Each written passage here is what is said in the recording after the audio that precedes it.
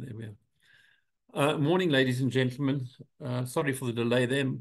Welcome to the ENS webinar dealing with the potential implications of the decision of the Labour Appeal Court in Innover versus Barlow Rand Equipment.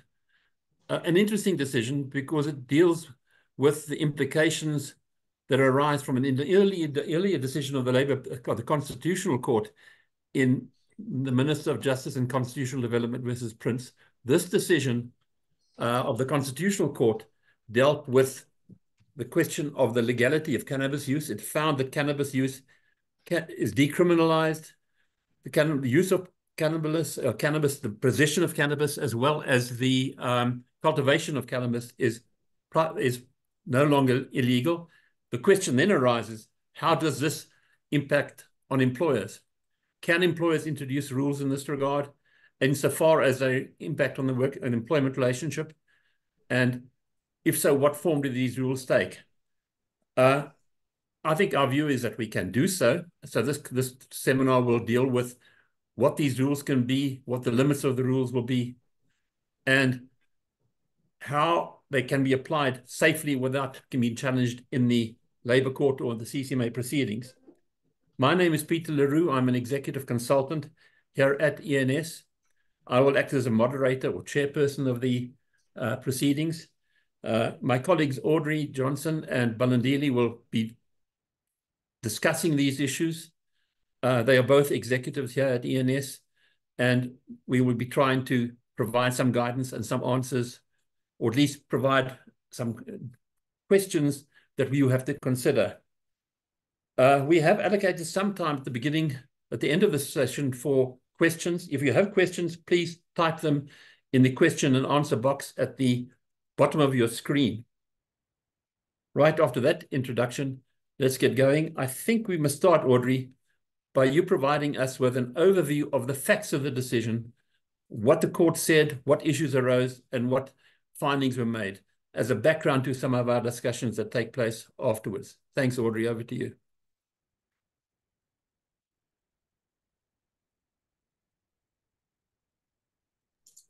Audrey, you are muted.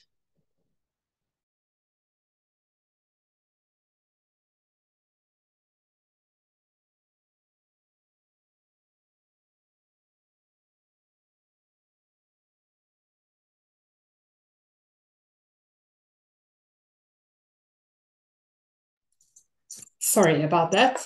I was having screen troubles. Thank you, Peter. Afternoon, everyone. I'm assuming that most of you have probably read in the press about the judgment and that you have a vague idea of the facts. But just to give you a broad overview of the salient facts. So the employee concerned was a woman by the name of Bernadette.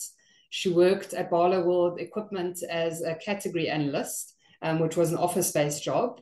And Barlow World has a zero tolerance policy in respect of the possession and consumption of alcohol and drugs. And they also strictly prohibit access to the workplace if an employee does not test negative for alcohol or drugs. And employees have consented to medical testing to test for alcohol and drugs in their system. And the testing is takes place either randomly, voluntarily, or on a scheduled basis. Peter mentioned the Prince judgment, and I think we all know as a consequence of that judgment in the Constitutional Court, the private use of cannabis was decriminalized. And Bernadette started using cannabis in the privacy of her home following the Prince judgment. And she said that she used cannabis to treat her symptoms of sleep issues that she had, pain that she suffered from as a result of anxiety, and that her preference was to use cannabis as a treatment for these ailments because the prescribed medication, the conventional medication that she had been prescribed had negative side effects for her. So she admitted that she would smoke a joint every single evening. She would also use other cannabis products like cannabis oils, and also admittedly used cannabis recreationally. So in January, I think it was of 2020, to regain access to the workplace, she had to undergo medical testing. And this yielded a not negative test result, and cannabis was detected from a urine sample that was taken. And as a result, she was denied access to the workplace. She was sent home for 7 days, And what the Barlow World policy required is that an employee would then have to be retested and would only be permitted access to the workplace when they no longer have a not negative test for cannabis. So she was tested again on 4 occasions in February, but because she carried on using cannabis throughout this period, every time the test was not negative and she couldn't come back to work. And eventually a disciplinary hearing was convened and she was dismissed for breaching the policy. Her matter was initially heard in the Labour Court, and the Labour Court found that her dismissal was fair. And she then took this on appeal to the Labour Appeal Court, and it's this judgment that's the topic of our discussion today. And the Labour Appeal Court found that her dismissal was automatically unfair. It found that Barlow World's policy was unfairly discriminatory towards cannabis users, in that it was overly broad and it constituted an invasion of her right to privacy, and to do something that she was lawfully permitted to do in the privacy of her own home. As a result, the Labour Appeal Court awarded her 24 months remuneration as compensation, and that amounted to just over 100,000 Rand. And the reason the court said, apart from the policy being overly broad and the manner in which Barlow World was applying it being overly broad, another reason why the court found that it was unfairly discriminatory is that it differentiated unfairly between cannabis users and people that consume alcohol. And the main reason for this is the fact that cannabis stays in one's system for much longer than alcohol does. And the fact that you test positive or don't yield a negative test for cannabis, and there is cannabis in your system, does not necessarily mean that you're intoxicated, unlike the case of alcohol. And that the court found was unfair differentiation that resulted in unfair discrimination. So the judgment's very interesting to us as lawyers from a number of perspectives, including from the perspective of the law on discrimination and the ground of discrimination that the court relied on. But I don't think that's something that we want to address with you today. More importantly for all of you is, what are the practical implications of this judgment?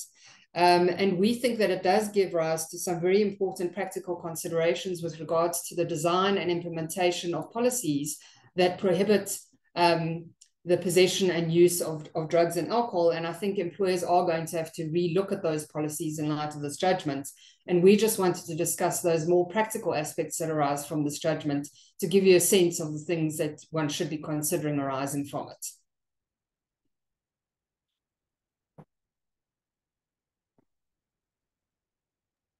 Thanks, Audrey. One of the more practical aspects that we have to deal with, perhaps almost as an introductory comment, is the idea of testing. Underlying most of our discussions this afternoon will be that employees can be tested or whether they can be tested.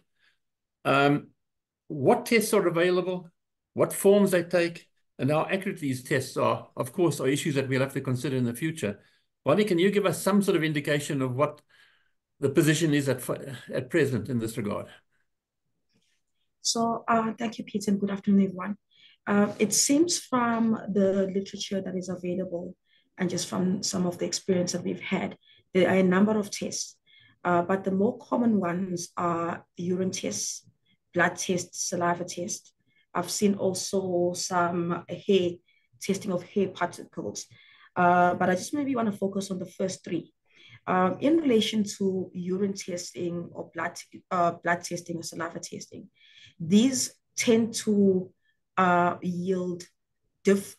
these tend to pick up THC that has been, the presence of THC, I beg your pardon, in a person's body long after the consumption of the cannabis, depending also on how occasional or how often a person intakes cannabis. This will also then affect how long after the use of the cannabis, the THC, which is the active high drug, a component, I beg your pardon, in cannabis, will be found lingering in a person's body. So when they talk about occasional users, they typically are talking about someone who is using cannabis up to 3 times in a week, moderate users 4 times a week, daily users, which is typically called chronic users. And then there's something called a chronic heavy user, which is someone that uses cannabis or intakes cannabis more than once a day, so multiple times in a day. So depending on the frequency within which a person consumes cannabis, and depending on the type of test, cannabis can be detected long after the person has consumed it. So by way of example, if you are using a urine test and you are an occasional user, you can typically pick it up 3 days after even it has been used. If you are using a blood test and you are dealing with a chronic user or a heavy chronic user, it can be detected in the person's bloodstream for over 25 days after it has been used. And similarly with saliva testing. So the most important point, which is also a point that came out of the judgment, is that the THC lingers in a person's body long after the consumption of cannabis. There is another test called a breathalyzer test that has been spoken about in the market. There is an international company that professes to have designed one, and it's in the market. And what they say is that breathalyzer test can detect cannabis use up to 3 times after it has been consumed. So that will be much closer to the point of consumption. But there is other literature in relation to this very same product that says that it's not yet reliable. So there is a debate in the market as to whether or not there is a reliable breathalyzer test that is available. But it seems to me is that if that ever comes fully into the market and it becomes reliable and it tests for cannabis up to 3 hours after consumption, that may be a much more useful tool. But at the moment, it seems that employers really just have the urine test, the blood test, and the saliva test to rely on as things stand. I must just qualify, Park, that all of this, having said all of this, I'm not a medical practitioner, so please, we are quite interested into what our our occupational health practitioners have to tell us. And it seems to me that medical science is going to be a very, very important element in employers assessing their policies, conducting their risks, etc. And we cannot leave those important areas in our businesses behind. Bonnie, you mentioned THC. I'm not going to ask you to pronounce what what THC stands for, but perhaps you can just explain what it means. So as I understand it, it is the active component or ingredient in cannabis that is responsible for the high, so to speak. Okay. I mean, there are other components to it like CBD, but that's not the one that's responsible for the high. And so that is why each of these tests that I've mentioned particularly test for the presence of THC in a person's body. Okay. Thanks, Bonnie. I suppose the central problem we face with most of these tests is that they test out the possession or the use or of THC long time for a huge length of time. And how does that impact on the work relationship? And that's one of the problems we're going to face. I suppose the next question must be, I think nobody would deny that being under the influence of cannabis whilst at work can constitute a disciplinary effect. The question we've got to ask, however, is how does an employer go about establishing that there is intoxication in that sense of the word? Now, when we're dealing with alcohol, it's easy. We've got our factors. We know what we looked for. We look for all sorts of issues. There are medical tests, or medical doctors can also assist in this regard. But have we got these tests? Have we got these factors we consider when we are dealing with cannabis intoxication? How can we establish intoxication? Are there any fixed guidelines in this regard? So, Park, I wouldn't say that there are fixed guidelines as things stand up. As the judgment itself notes, our jurisprudence has not developed sufficiently to give us, from a legal perspective, the factors that one needs to consider. But from a medical science perspective, and again, here the different publications and there are particular nuances. It seems that as a start point, there are certain symptoms that one could observe to determine whether someone is intoxicated. Now, I say this with particular caution because these symptoms are not necessarily present in every particular user of cannabis, but some of these symptoms, at least from medical literature, appear to be euphoria, anxiety, uncontrollable laughter, and increased appetite, inattentiveness, and the like. So those are some of the symptoms, I guess, that an employer can look at. And what the judgment does say is that you can consider the outcome of a THC test in considering whether or not someone is high, but what it definitely cannot be is the single component or the single piece of evidence that you look at. So it would seem to me that you would look at whatever the symptoms are, and our occupational health practitioners, again, would help us with this. And you'll also then look what the test results yield.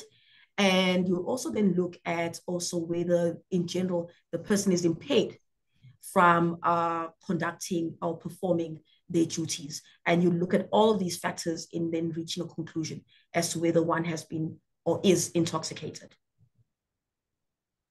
I think if I can just add to this, I think one of the difficulties for employers that make cannabis use quite different to alcohol use is that I think the symptoms are different for users, as Balandile has pointed out, but also I think the fact that, where someone uses cannabis frequently, like Bernadette did, I do think it's often the case that it's much harder to pick up on the symptoms, because often people that frequently use cannabis are quite functional, and the symptoms are much harder to notice for an employer where you're dealing with frequent users of cannabis.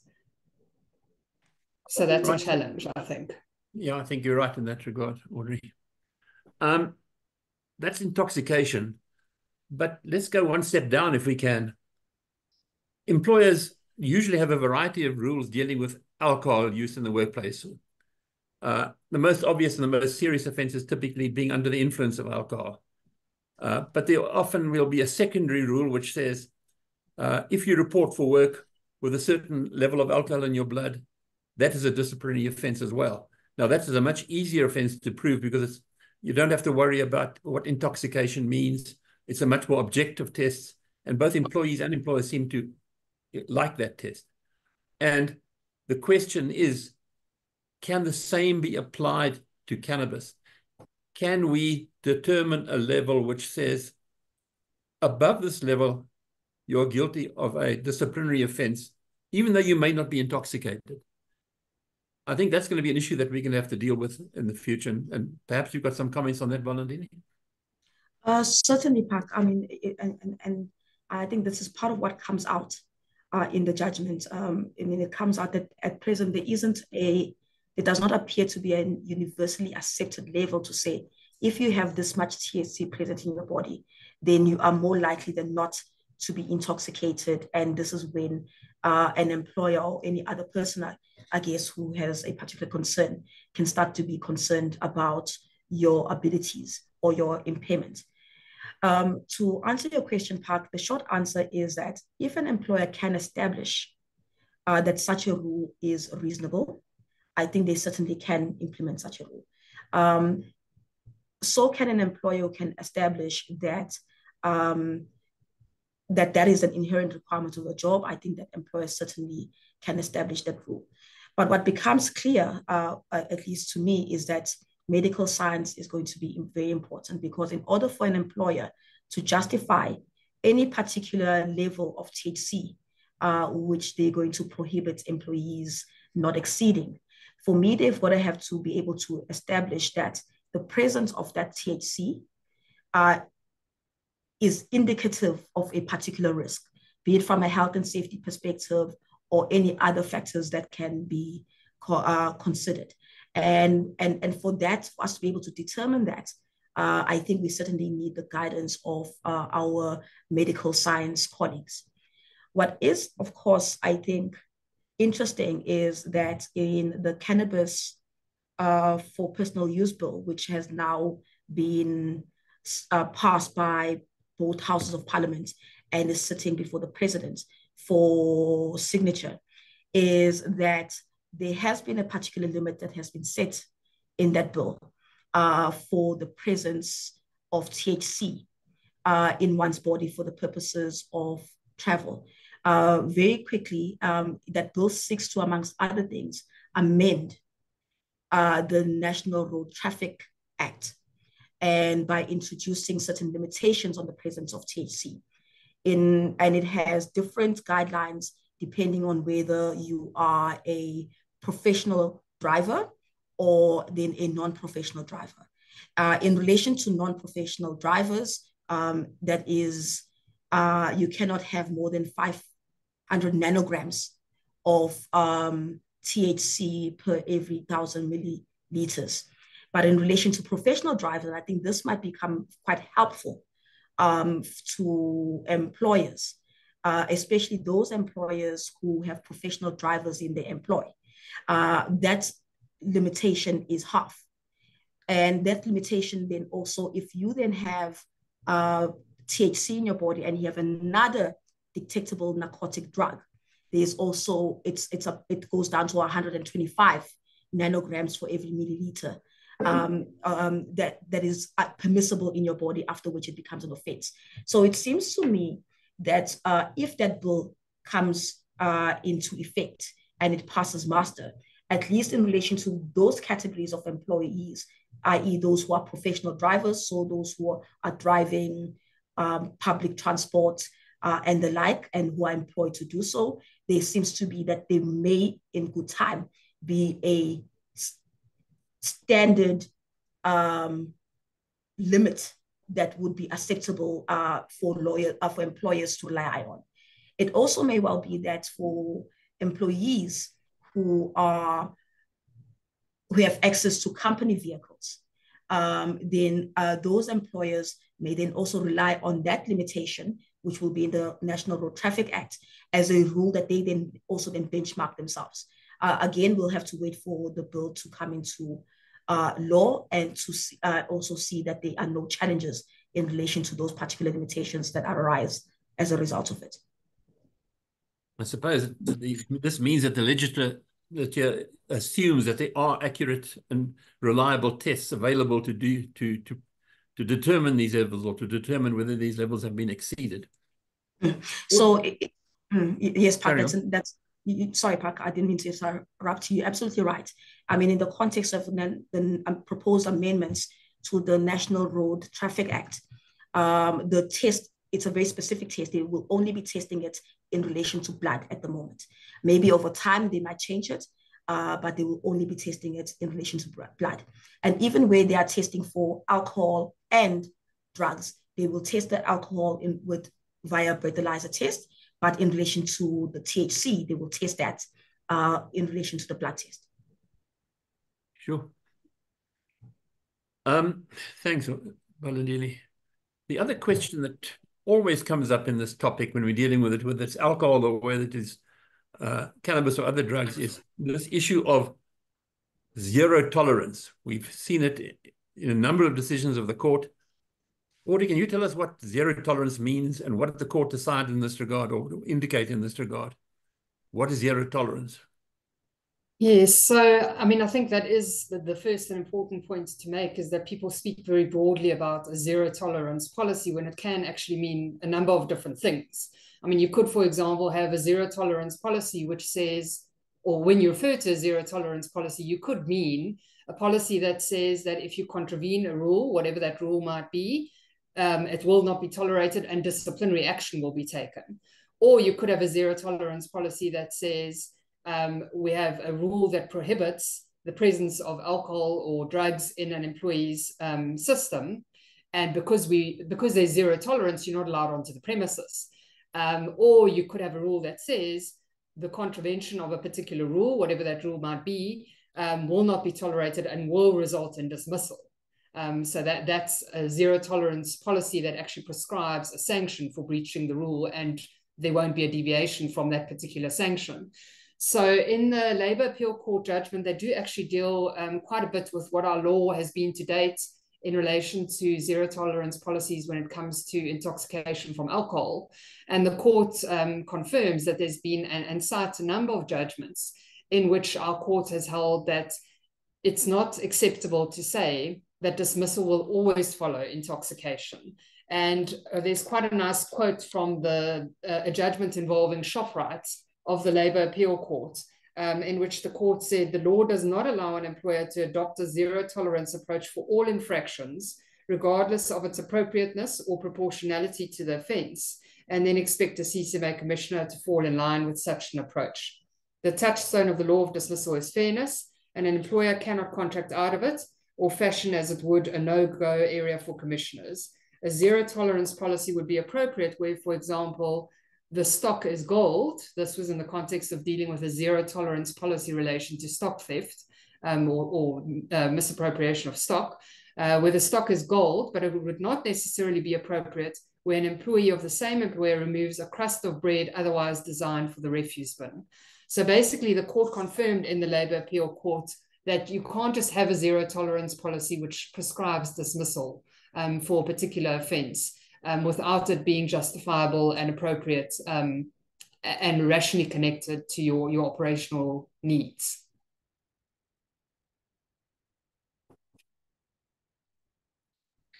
Thanks, Audrey. I see there's already a question dealing with this topic, and I think to me is one of the most important topics that we have to deal with is most companies or a lot of companies will introduce a zero tolerance rule in another form, and they will say that if any person tests positive or not negative and is over a certain limit, that's a disciplinary offence. But the court seems to be saying that such a broad approach, such a broad prohibition is not acceptable. Certain people would fall within the ambit of such a rule or could fall within the ambit of such a rule, but others not. In other words, can you or must you distinguish between various categories of workers when you formulate these rules? To me, that's an important question, and thanks to the person who already asked that question in the audience. Thanks. Yes, that was one of the key reasons why the Labour Appeal Court took issue with Barloworld's policy. So Barloworld's stance was that we have over 3,000 employees working in various countries, and our environment is generally considered to be dangerous in that there's only about 10% of our employees that don't work in high-risk areas. And so it's impractical to have a policy that differentiates between employees, and we have to apply this policy uniformly across the business, this zero tolerance policy in relation to possession and use of drugs and alcohol. And the Labour Appeal Court unfortunately didn't accept this, and they said that that is what resulted in the policy being overbroad, and that it was unfair to apply a zero tolerance policy uniformly across the whole workforce without having any regard to employees' positions and considering and analysing or having regard to the actual risk that a particular employee may pose in their particular circumstances. So if we take Bernadette, for example, she, as I've said before, was an office-based worker. She didn't operate machinery. She didn't work in a dangerous area of the business. And that was one of the reasons why the court found that the policy was overbroad to apply it to her, because she didn't necessarily pose any particular risk if she tested not negative for cannabis. And so what this results in is that it is more work for employers. Unfortunately, we're not going to necessarily just be able to have uniform zero tolerance policies that we apply across the business. And employers will have to undertake a risk analysis, as is required in any event in terms of the Occupational Health and Safety Act, to identify which positions and which categories of employees it would be appropriate to apply this sort of zero tolerance policy to. Thanks, Audrey. I agree with you. To me, this is one of the most important aspects of the decision, the one that's going to give employers the most difficulty to deal with. Another issue that interests me is the emphasis on privacy. The court seems to have argued or accepted that it is unfair discrimination because of an unjustified infringement on privacy.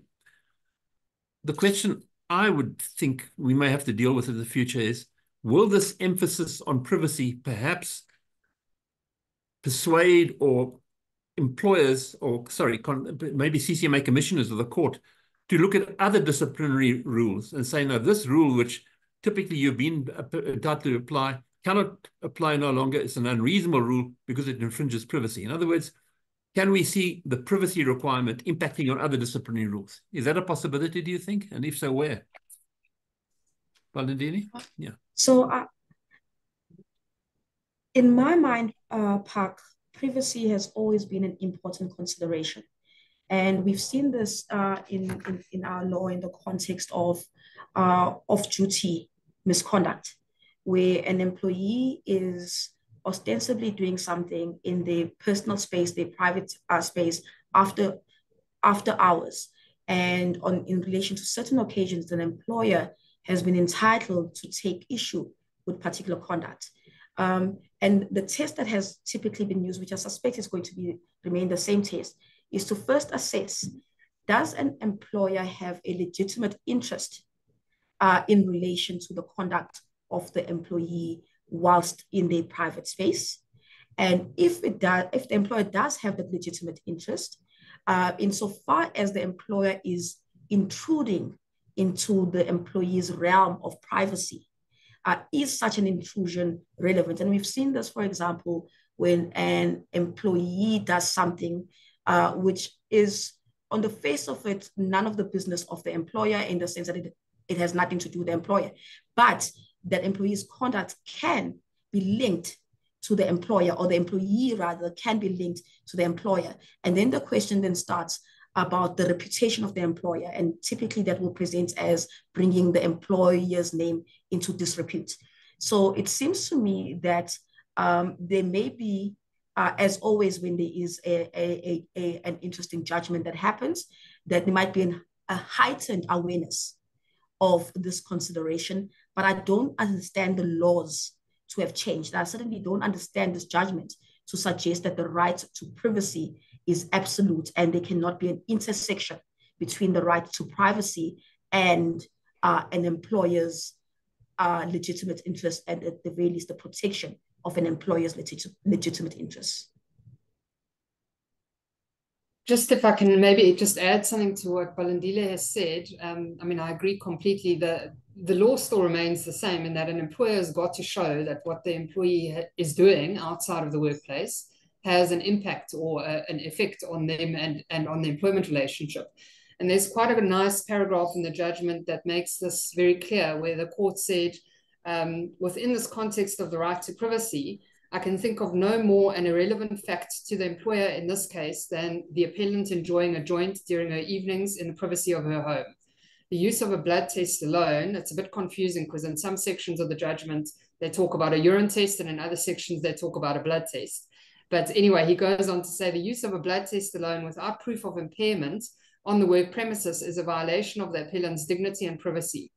This, as the policy prevents her from engaging in conduct that is of no effect to her employer, yet her employer is able to force her to choose between her job and the exercise of her right to consume cannabis. So I think that paragraph quite nicely outlines that the legal test remains, that it has to have some sort of effect and be of relevance to the employer before the employer can take issue with what the employee is doing outside of work.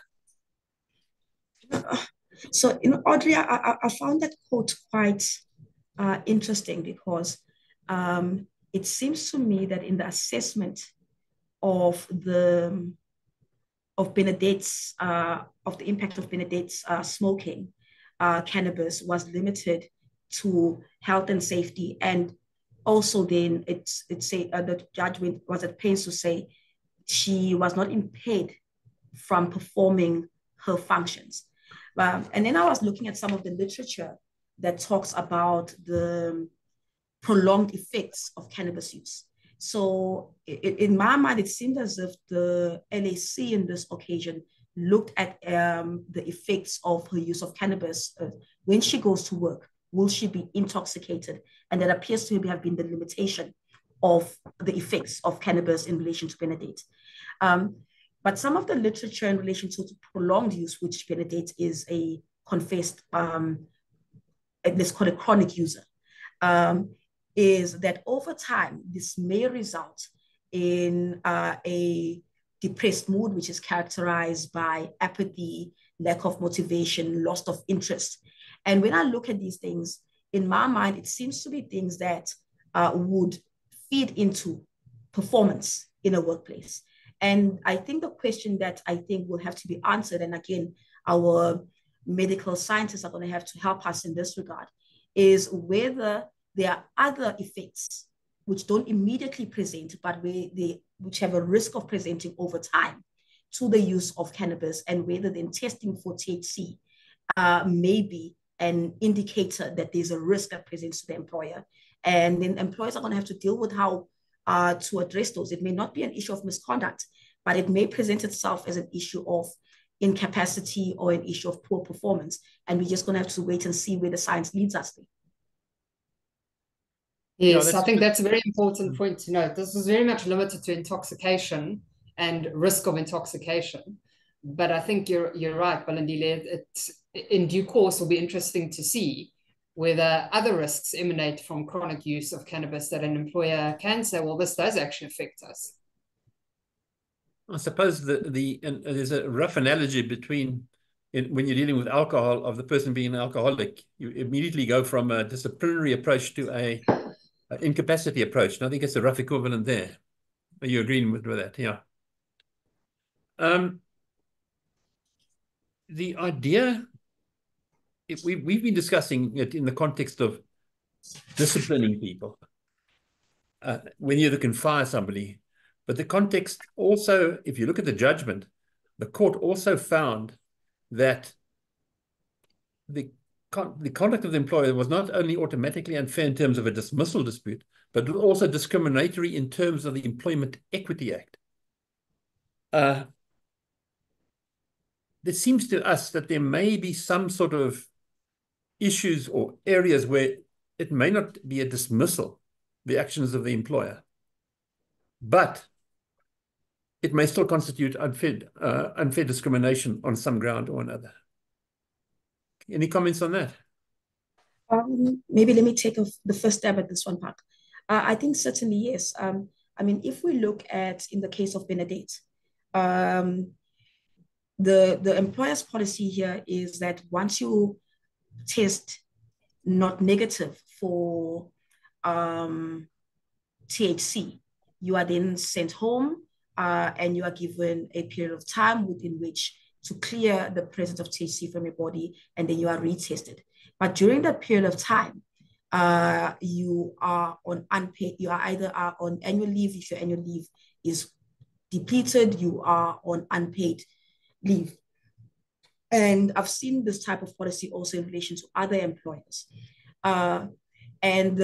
If then the person is then unpaid, it would seem to me that an employee may be tempted not to wait until they become dismissed, but then challenge the employer's decision not to pay them during that time where they have been sent home to clear the presence of THC. So that's one of the ways it seems to me that those could present, not resulting in a dismissal. Yes, I think what you're saying is that arguably an employee could pursue an unfair discrimination claim on the basis of the fact that they've been sent home and they aren't being paid, and that by doing that, the employer is discriminating against them because they are a regular cannabis user.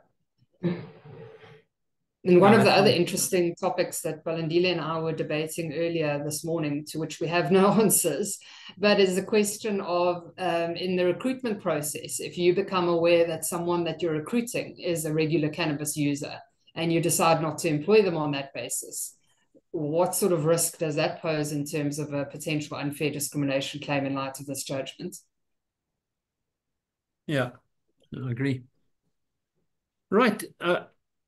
Any other comments that we wish to make? Either you, Balindile, or do you want to make before we get on to the key takeaways? Anything else that you want to comment on? It seemed to me, Park, that what the judgment seems to leave space for is that employers can take action for more than just intoxication. And it seems to me that employers can consider a rule that may be different or have a different impact for employees who do not present like Benedict circumstances. If employees work in a generally hazardous environment. And it seems there that the court, to me at least, has left an opening that in those circumstances, an employer may be able to have a rule which prohibits a certain degree or a certain amount of THC in a person's body. So I don't think that this judgment is all doom and gloom. I still think that there's a lot that employers can play with, and it's just going to be a question of conducting an appropriate risk assessment and having the scientific evidence to back yourself up. No, thanks. Before we go over to question time, do you want to sort of indicate any sort of key takeaways or most important points that we should be emphasizing for the purpose of this judgment? Audrey, Balandini, any thoughts? So I'd say for me, the first key takeaway from the judgment is that, or the key learning from the judgment is that the presence of THC in an employee's system detected through a test does not necessarily equal intoxication. And if your disciplinary rule is that an employee can't be intoxicated at work, then you have to prove intoxication before you can take action.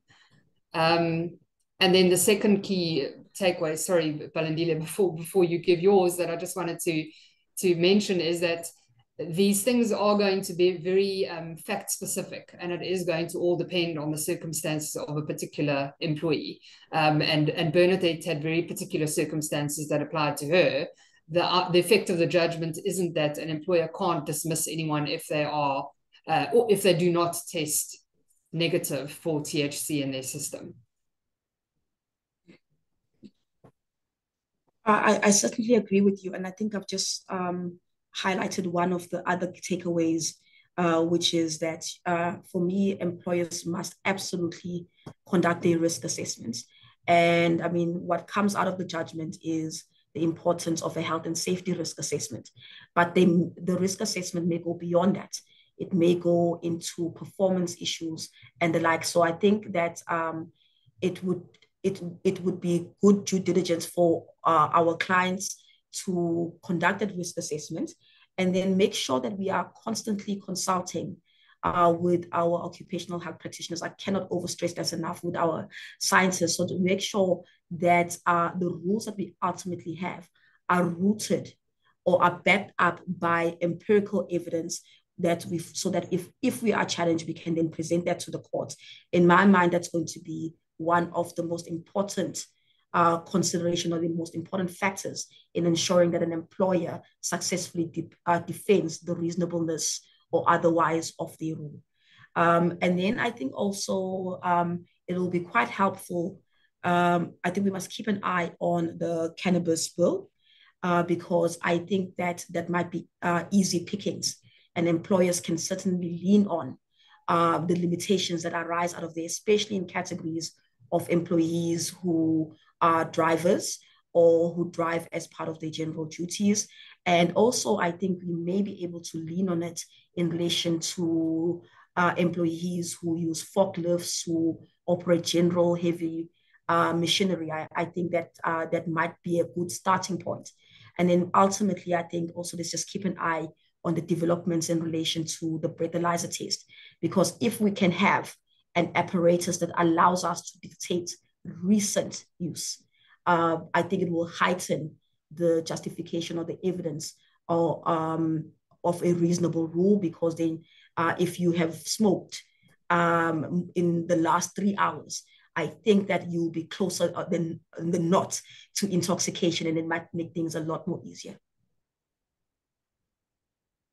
Yeah, I think we're into a steep learning curve here. We're going to have to think very carefully about these issues, and we'll have to learn as we go along, and maybe the courts will have to give us further guidance in this regard.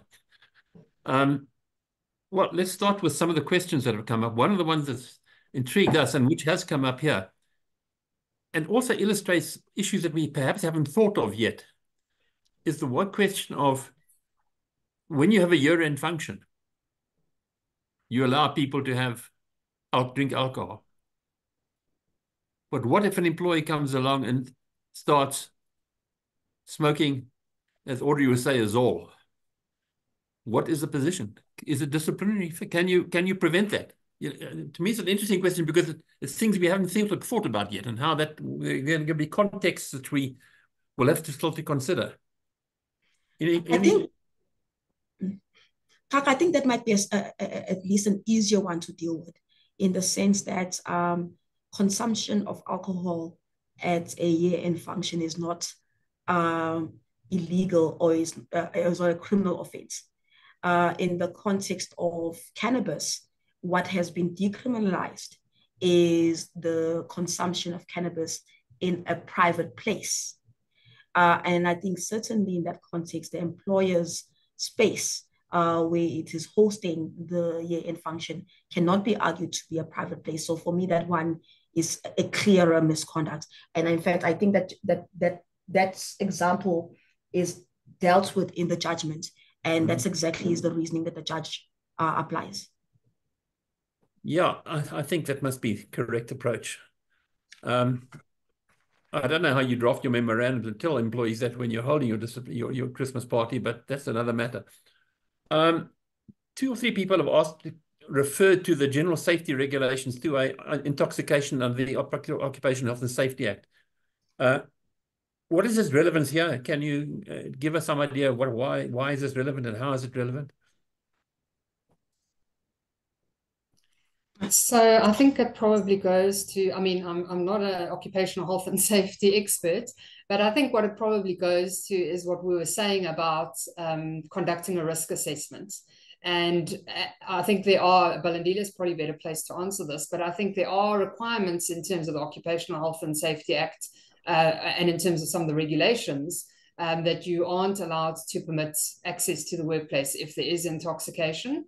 And it's that, I think, again, the important thing to bear in mind about the Bernadette judgment is that what the court took issue with was her dismissal, not necessarily her exclusion from the workplace.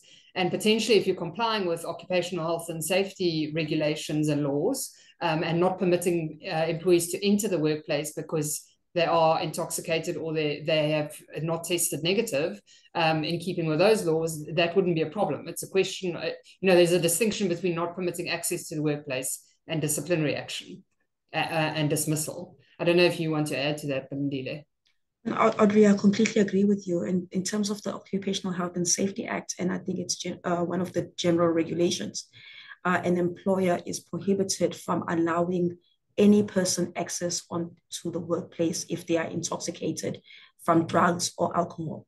There's also a similar regulation under the Mine Health and Safety Act, which similarly prohibits an employer from permitting a person who's intoxicated and who may present a danger to someone else's health and safety into the workplace. So I imagine that's the relevance part. Of course, the interesting issue that arises, and just going back to our conversation about possible unfair discrimination claims, is what to do about paying an employee during that period where they're not allowed to access the workplace. No, absolutely, and I think that is an interesting one, because it seems to me, at least, I'm quite keen on hearing your views. Is that if the legislation prohibits an employer from allowing you onto the workplace if you are intoxicated or present particular risks, and you then present with those particular risks in a state of intoxication, in my mind, you have incapacitated yourself from rendering services or tendering services. And in my view, an employer is certainly permitted not to pay you because of from just the general principles of contract. Yes, I guess it's similar to the concept that we had during COVID lockdowns and the impossibility of performance, supervening impossibility of performance of the employment contract because it was unlawful for an employee to come to work. And I guess it's a similar situation. If the employee can't work due to legislation, particularly as a result of their own conduct, then you're probably justified in not paying them.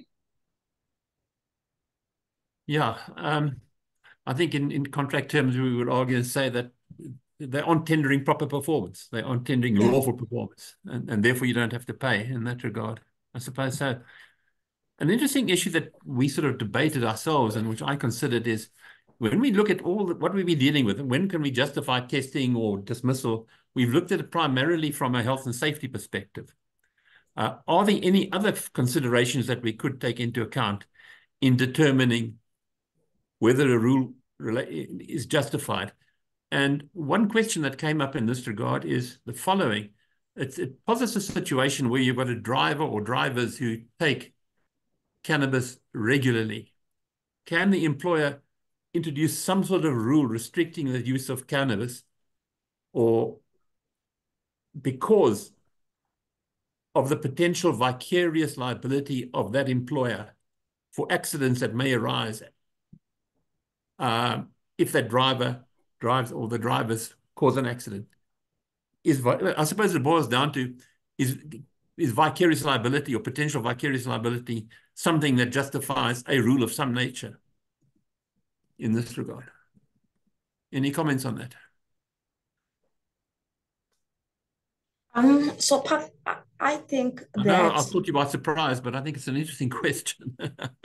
no, I certainly think that if one can justify it, and for me, that's what it's going to come down to. Yeah. One can identify a risk, and it need not always be presenting in health and safety. One can identify an operational risk.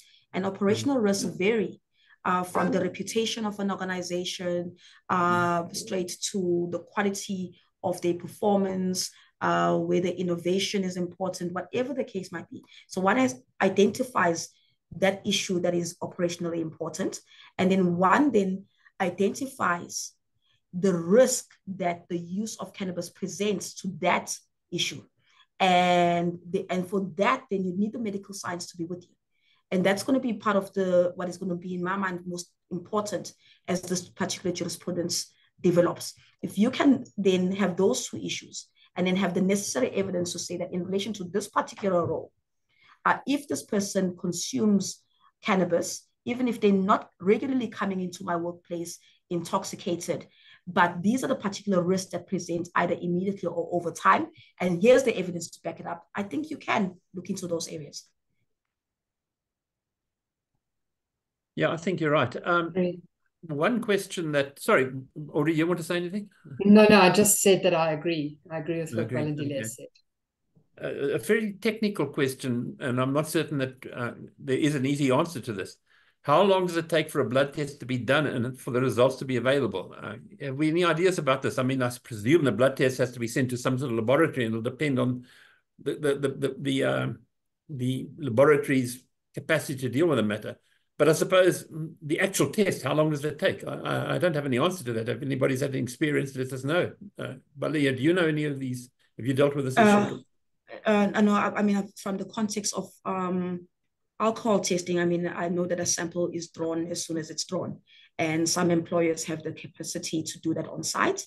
Some employers have to send employees off site. So that one is just a question, I guess, of practicalities.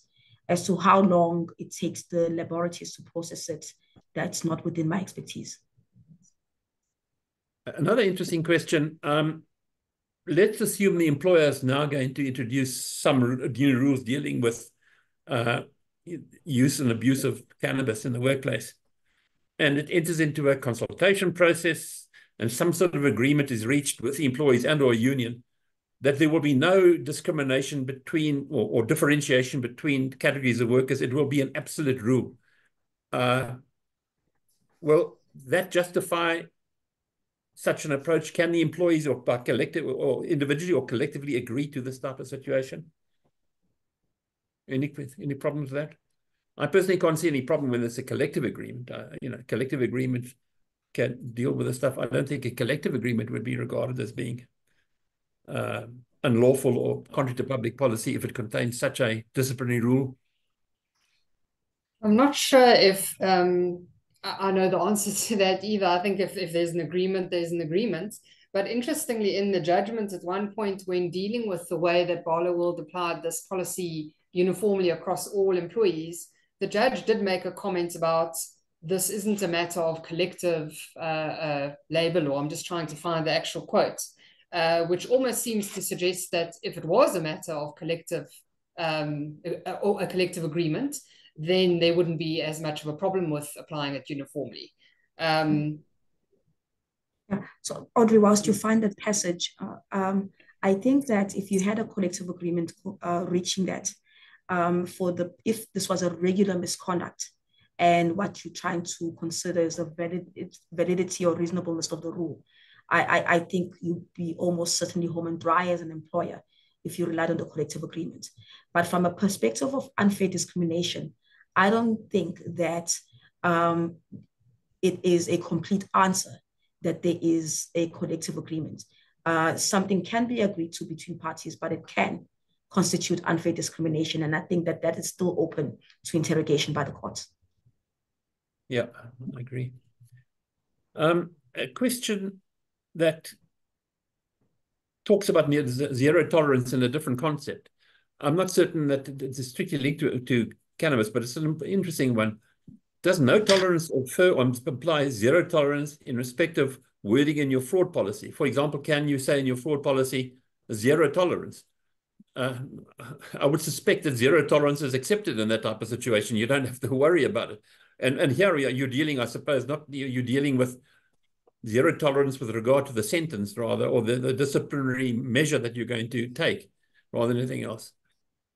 Any questions or any issues on that regard? Or comments? I think we'd probably be hard pressed to find a situation where fraud doesn't justify dismissal. Yeah. That would probably be highly unusual to find a situation where someone commits fraud, but dismissal isn't justified. So you probably could have a policy that says if you commit fraud, it won't be tolerated and you will be dismissed. Yeah. The final question that we've got another 2 minutes and I'd like to deal with because it's come up 2 or 3 times. The question is the matter being taken on appeal? And if so, what issues or what are the prospects of success? What issues will exercise the mind of the Constitutional Court? We don't know at present whether there is an appeal or a petition for. I think the time limits for asking for leave to appeal have not prescribed yet, so we can find that later on. But I think there's a distinct chance that that this issue will come before the Constitutional Court on appeal, or maybe in another decision dealing with it, because it's a very important issue, and the Constitutional Court will have to decide. It does deal with the important human right of dignity and privacy, that type of. So it's an ideal type of decision for the Constitutional Court to take into account and to deal with. Yeah, Park, I think you're absolutely right. I think there's another judgment by the Labour Court. It's the Marisi judgment, which is currently before the LAC. So we're certainly going to be seeing some jurisprudence develop where these issues are concerned, one way or the other. Which judgment did you refer to? It's Marisi. I think it's Petro SA. Oh, yes. This is Marisi, yeah. Okay. What issues will be considered by the court? I think it'll be a full-blown test of everything the LAC decided. I think there are some contentious issues from a legal perspective there, but we'll have to see. I think it is imminently appealable in the sense that it's an issue that must be considered by the Constitutional Court. And, well, we'll have to see what grounds they'll appeal on. I don't think we can really make any prediction in this regard. We certainly can't make any prediction as to whether it'll be successful at this stage. The Constitutional Court consists of 11 judges. It's going to be a very contentious issue that they're going to discuss, and maybe it'll even be a split decision in the Constitutional Court. There was a question, sorry, it came up before. Somebody asked us about the Marasi decision. Why is it relevant to this discussion at all? What did it deal with? Did it deal with intoxication, or did it deal with can you just give us some idea what Marasi decision dealt with? I think it also is an unfair discrimination judgment. Yeah. But there, I think what is different is that the employer there, I believe, was a rock drill operator at a chemical plant, and he tested positive for cannabis, and that he had smoked outside the workplace. So there may be 1 or 2 nuances from a factual perspective, but that's in broad strokes what the Marasi judgment is about. Okay. Right, I see the time is 1:31. We're under strict instructions that our clients are only available for 1 hour for these type of things, and otherwise tolerance to what we're talking about disappears. So after 1 hour, I will conclude the session by saying thank you very much, and I hope you enjoyed it and found it useful. Thanks a lot. Anybody else want to say bye-bye? Thanks so much for joining us.